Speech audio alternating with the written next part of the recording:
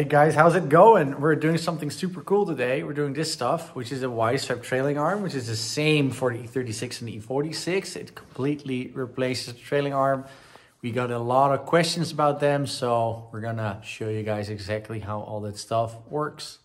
So as you can see, there are a couple differences with the original setup. There's a spherical over here that has two positions, and we run a bolt-in wheel bearing from an E65 or E63 BMW 7 or 6 series.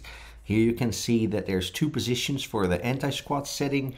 You basically flip around that silver part that has a spherical in it, and that changes your anti-squat curve. And the plates below that have the easy quick adjuster for the toe of the rear of the car. So let's have a look at the contents of the box. Obviously you get two trailing arms which already have the sphericals installed, and as you can see it has dual caliper brackets, so that's super easy. It's a lot stronger than stock, and that's how you bolt in that grip setting. You'll need to get 7 series or 6 series wheel bearings. We'll provide you with all the part numbers and stuff for that, and obviously the hubs that have the splines for the axles, and we'll take your wheel bolts. This is the part number for the bearing that we used, and as with every Wisefab kit, it comes with very clear instructions, and people who buy from me are of course also added to the Wisefab info group on Facebook. There you can see those grip settings. If you run the max grip setting, you have to cut out something, and we'll show you exactly how that works. For the assembly of the hubs and the wheel bearings, a good trick is to put the hub into the freezer so it shrinks a little bit, leave that overnight, and then it goes into the wheel bearing very easily, and you end up with a unit like that. One important thing is that you need to remove the washers from the bolts that come with the wheel bearings, because otherwise they don't go into the assembly. It's not enough room over there because we make the piece as strong as possible, so remove those washers. The bolts that come with the wheel bearings always need to be replaced when you take them out, and you set them to 110 Newton meters or 81 foot-pound, and you do that in a crisscross pattern so it sits nicely.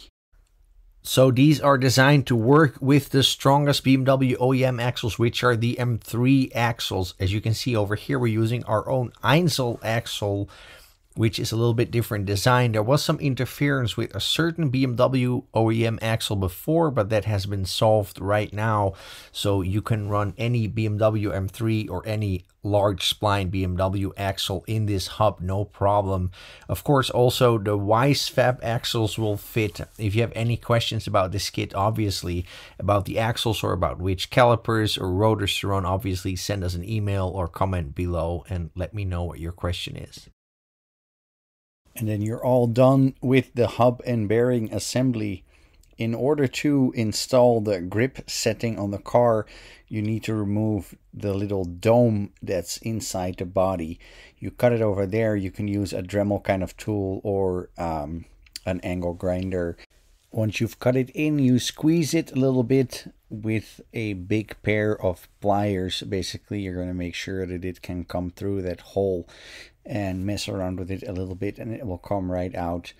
The reason why we're doing this is because you want to be able to run this grip setting. If you run it in the original FD legal position, you don't have to do this, but as you can see, that spherical over there sits further to the back, and that's what requires that pocket to be cut out. Of course, the quick adjuster for the toe is what everybody talks about, because the spherical is a lot more compact. It gives a lot more movement over there, so you have way more reach in the toe of the car. With a number 10 Allen male, we prefer to use a ball head. You can adjust it really quickly and really accurately. It's a little bit more difficult to see when there's no wheel or no rotor on there, but you can definitely see that arm moving. So super nice over there, especially because these E36, E46 chassis, you really make them fly if you tow them in, but sometimes it can be a little bit too much, so you want to be able to adjust it pretty easily, and look how nice that works. Another major advantage of this trailing arm is the reinforced shock mount, which you can see over here, and these are starting to fail sadly on these cars because these trailing arms are getting old and they're starting to have a hard life, so this is much stronger. Especially if you want to run a full coil, obviously, which gives you a lot more room for axles and maintenance.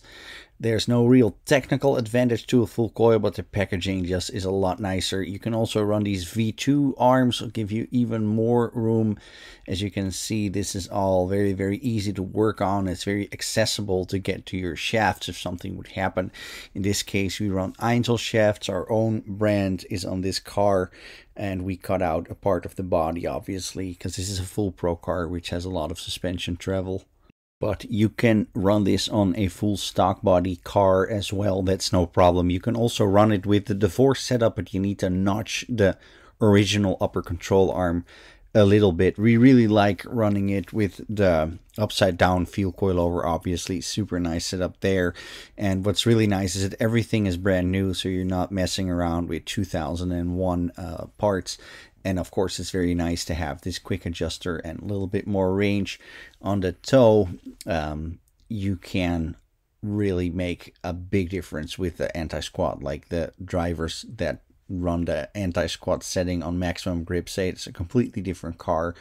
That's where you adjust the toe really quickly, and it has the nice teeth and indicators for that, so you know what you're doing.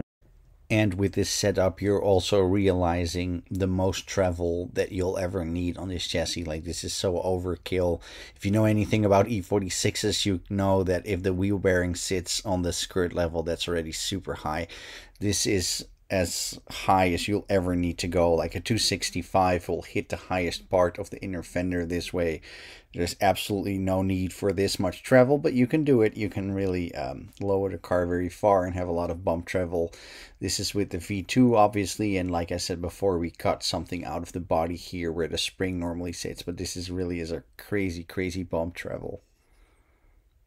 And this is really why these trailing arm cars are so good. If we move the suspension all the way through the motion, all the way up and all the way down, there's really very, very little camber gain. And this is way more travel than you're ever going to be using. This is basically the physical travel that no shock could even keep up with.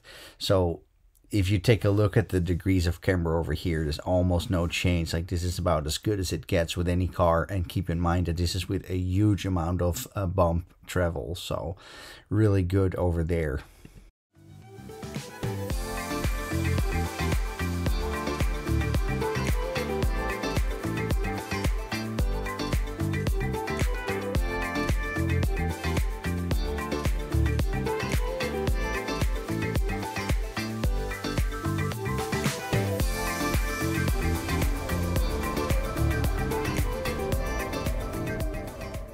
Thank you guys so much for watching, and of course hit me up with all your orders. I really appreciate it. Any questions, post them below.